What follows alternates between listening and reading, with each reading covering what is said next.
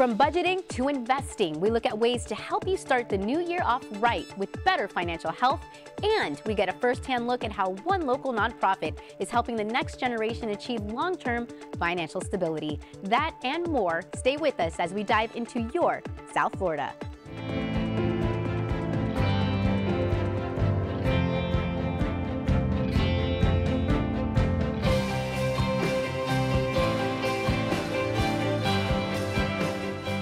Hello and welcome to Your South Florida. I'm Arlene Bornstein, filling in for Pam Gigante. The start of a new year is a time for reflection and setting new goals for the future. It's also a good time to take stock of your financial health.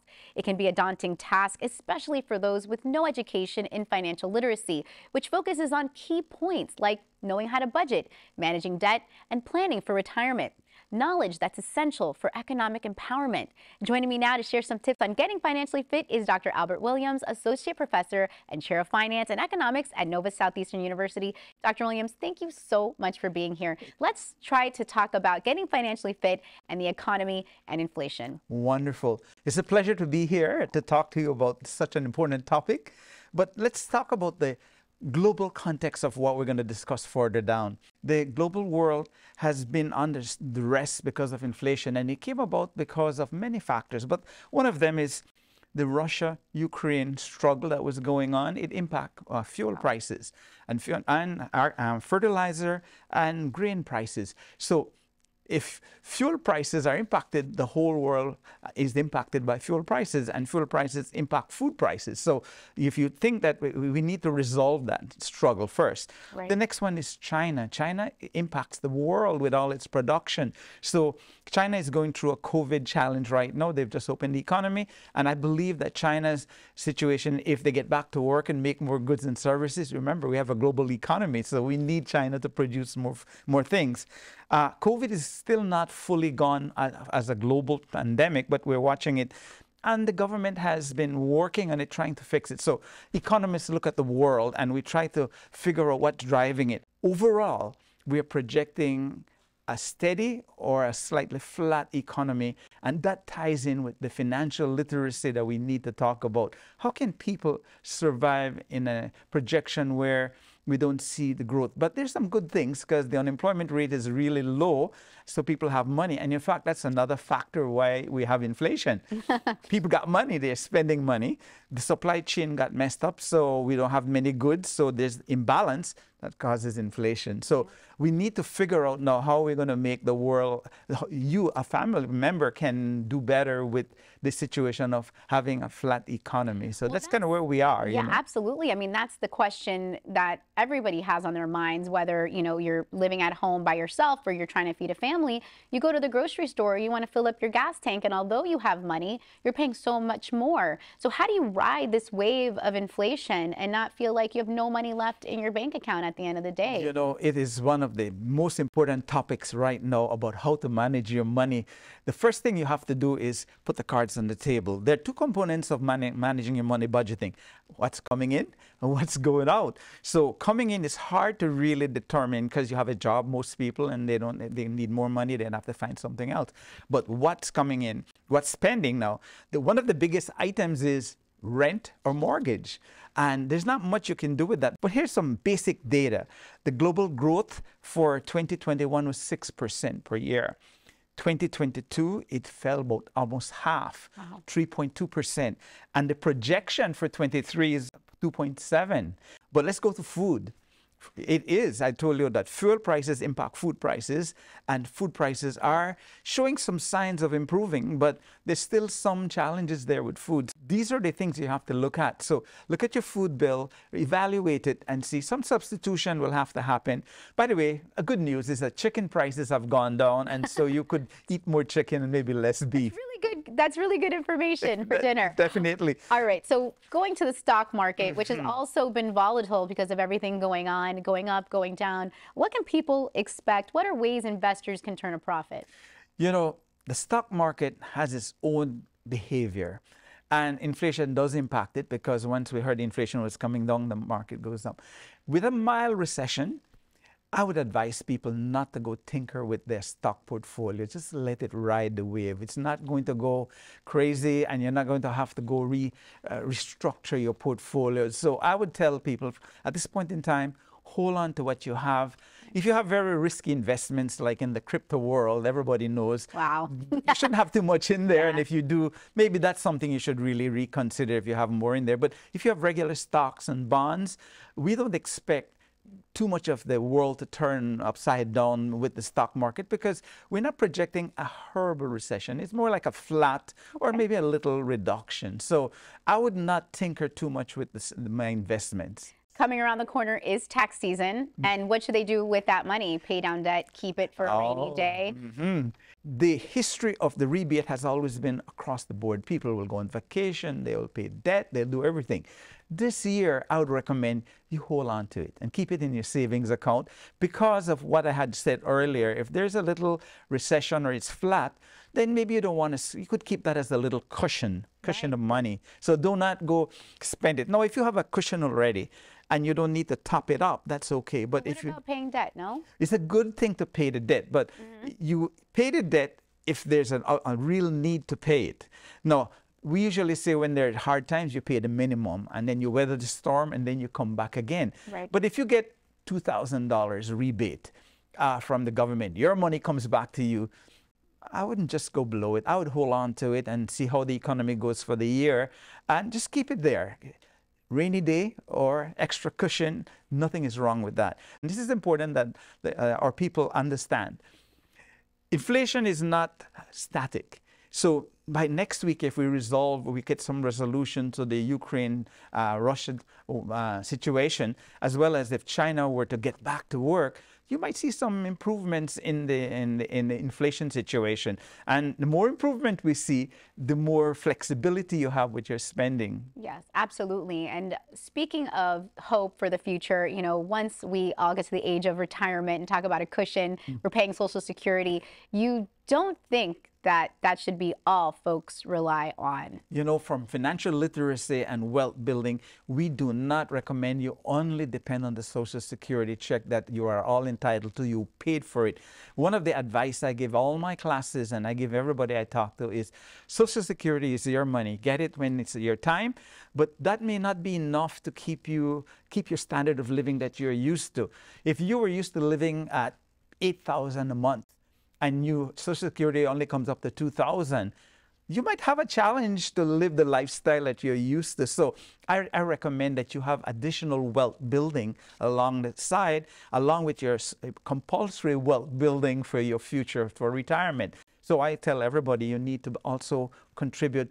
And by the way, wealth building is complicated, but you need to save first before you could invest. It's a simple recipe. People, if you don't save, how can you invest? You know? Well, that's a good point, because we want to talk a little bit about how the younger generation can start early. What is your advice? Because these days, you know, younger folks want to think about homes, and obviously we are dealing with tough times. Right. So what's your advice? Maybe they don't know how to budget. What would you tell them? One of the exciting things about a young person is getting that first good job.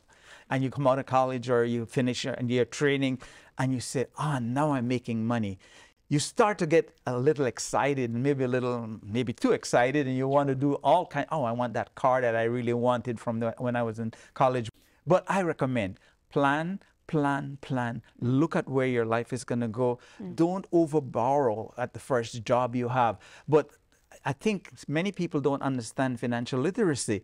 I mentioned many times that we have PhDs in spending, but we don't have PhDs in investing and managing our money in the total sense. Yes, so, many of us have PhDs in spending, but correct. You would say don't do that. No. Final tip before you leave us today. Yeah, so I would recommend that.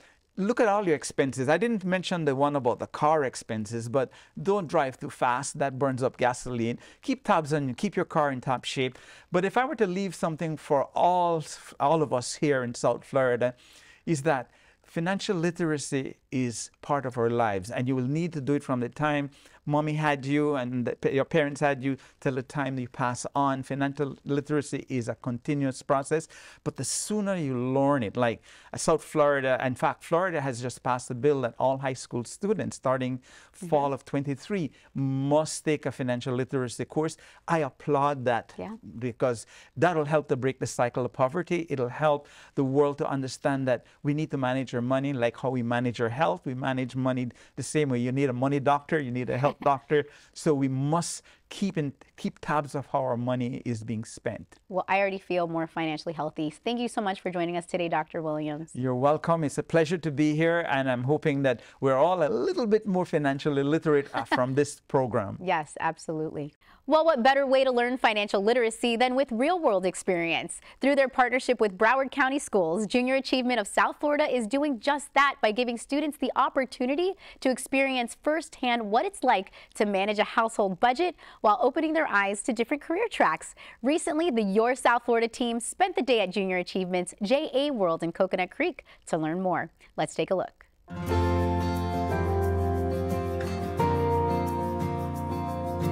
The moment you step foot into JA World Heisinger Center at the Lillian S. Wells Pavilion, your first word will be wow.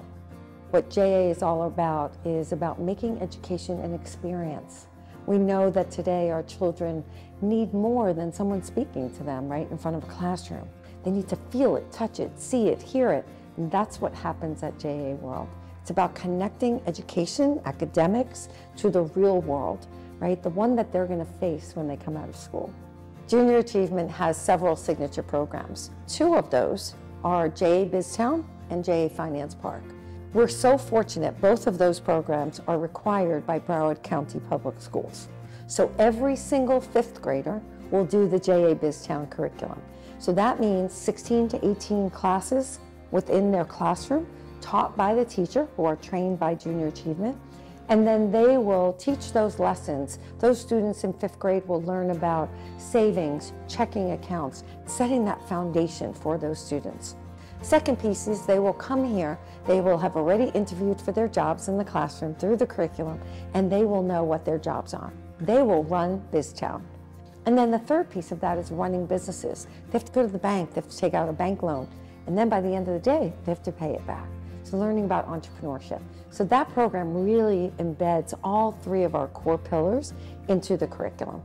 What happens when you put those kids in teams running those storefronts, right? All those work skills we talk about, collaboration, public speaking, problem solving, all of those things start to get put into action. And then eighth grade, which is called the JA Finance Park, every single eighth grader in Broward County does that program. That program focuses on personal finance as well as career exploration. The great thing about Junior Achievement is they provide resources and most of all a curriculum for teachers to implement the financial literacy piece. And we go through lessons such as how to do your taxes, how to take out your Social Security, your Medicare, how to balance your budget, how to start a savings, a checking, why it's important to have good credit because you're going to be making important major purchases like a car, a home. Not everybody is going to go to college, so we look at trade schools or technical schools, even technical high schools. The growth that I've seen is that they realize what we're doing here at Junior Achievement is only going to set them up for success in life. I learned how to budget, I learned how to save money, I learned that it's really easy to go into debt, and I learned how you can start planning your future from a very young age. Being in this program helped me realize that how hard it is to be an adult and how hard it is to budget and use money in an accurate way. I learned the difference between stocks and mutual funding, which I've been wondering for such a really long time. I used to live in New York and they don't do stuff like this. I'm glad that the students of Florida have this opportunity to this program where they can learn about budget and financing, because I never had that. Today at JA World, I worked at Debt.com. We learned how to manage money and budget. I am looking forward to getting a job, and I think I'm ready. We greatly appreciate your time, and you have a huge impact on the students that are here as well as the teachers. We're going to go over your volunteer pamphlets as well as your binders and talk about what will happen once the students arrive. Our volunteers are critical to JA programs. We could not do this without all of them. In the last couple of years, on average, we use about 6,000 volunteers to run all of our programs. You know, we know from research and just from, hearing from our students how important mentors and role models are. And that's really the role of our volunteers. It's to be in those storefronts with them, sharing their experiences around financial literacy and managing finances, as well as their careers with those students. To volunteer for JA Academy, it's been a very rewarding opportunity. I've done it now 3 times. I've been able to go to multiple schools, both virtually and in person. They get to know things such as, how to deal with money, what money actually is, and how everything works as you grow up. So it's been quite interesting to see them interacting with you and seeing them learn, and that shine in their eyes when they're doing something that is fun for them. It's an amazing opportunity not only to give back to the community, but also to give back to the kids that would eventually become adults, and just teaching financial literacy, which is just so important for everybody to know. That's what makes JA so unique. It's that combination of the corporate and business partners and role models that we have through them, the school district, right, embedding this into curriculum and into core subjects, and then JA bringing that real world curriculum. In the 21st century, financial literacy is critical. We have to teach our students, we have to teach our children to be financially responsible. Many families do not necessarily have those tools. As a teacher, I can provide that opportunity. If I give them just this little piece, it could open the door so much. And we have to do that. We have a responsibility to do that as teachers. Investing in our youth is a community effort. This is not just about JA. JA is here. We want to be a solution, but we can't do it alone. It's going to take the public sector, the corporate sector, the educational sector, nonprofits. We all have to work together to make sure that our students are ready for the future. We need them to be.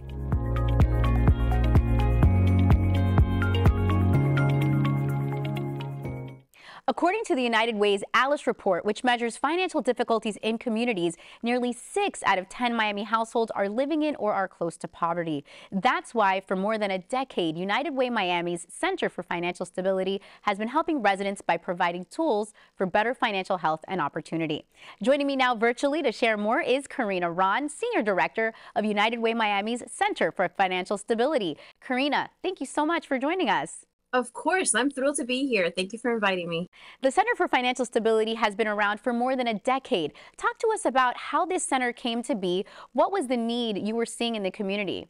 The center was created during the Great Recession, and it was originally selected as one of 2 national pilots designed to help stabilize families and then help them work towards economic independence. At that point, we saw a need for coordinated services and individualized support, so we were designed as a one-stop shop where people could access key services at one single convenient location. We selected a local partner, Branches Inc., who would house and operate the original site in North Miami, and the services were led by financial coaches who help each household identify and then develop a really personalized plan of action. And we did that in the different languages that Miami needs: English, Spanish, and Creole. By 2015, we had a statistically proven, powerful model that really demonstrated that we could have impact in just 2 financial coaching sessions. Let's talk about the success rate of these programs. When someone walks in that's been maybe set back for some life experience that they've been dealing with, but then they walk out so much more successful. Give us some examples of that, or what you see day to day. Sure. So it really depends. Again, it's an individualized approach, and it completely depends on people's goals. And we really pride ourselves on meeting people where they are.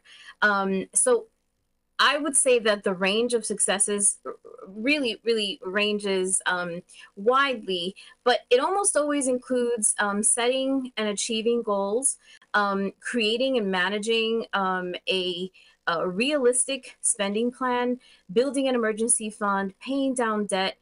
And often what we hear the most from people is a sense of relief. Actually, oftentimes a lot of surprise by all the things that they're learning and accessing. We hear a lot of gratitude just for the comprehensive approach that a coach can take. And we hear hope and empowerment in situations where people were feeling alone and they didn't have resources. They weren't sure where to turn, how to start tackling things. And now through the help of someone who's actually helping you analyze and plan forward, you are feeling this renewed sense of hope, not just for yourself, but maybe what's even possible for your children. That struggle is felt by so many families, and so it's really great to know that they can walk in and leave with a better skill set when it comes to dealing with finances. Tell us a little bit about what you teach folks there. What are some of the tools they leave with?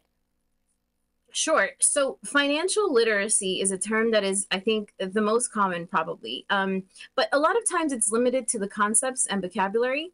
And what we focus on is financial capability, which definitely includes knowledge, but it also includes skill building and access to resources. Sometimes something as perhaps common as a bank account or the right insurance. And most importantly, I would say we focus on taking all of that and actually giving people the confidence to apply it over time on an ongoing basis for the rest of their lives. Those are things that they walk away with. And again, it doesn't just help them tackle whatever they're tackling with right now, but it also helps them to be able to pass these things along to other people in their circles, their family members, their children. And that's really important because for us, we really are building a long-term resilience, and we're trying to help break transgenerational cycles. And so those skills and the ability to confidently apply them on is something that is key to everything that we do. Wow, talking about paying it forward and such a rewarding opportunity for these families. Tax season always comes around and people don't know what to do. So another great thing you guys offer is tax preparation. How do you help people at the center that way? Sure. So United Way Miami actually supports our countywide coalition. There is a program named VITA. People are probably very familiar with it. Volunteer Income Tax Assistance. It is established by the IRS, and volunteers are actually certified by the IRS to prepare taxes. So in our community, this coalition of partners is led by our longtime partner branches. They're called Miami Tax Pros. And you are definitely welcome to get your taxes filed in person or virtually through one of these Miami Tax Pros partners.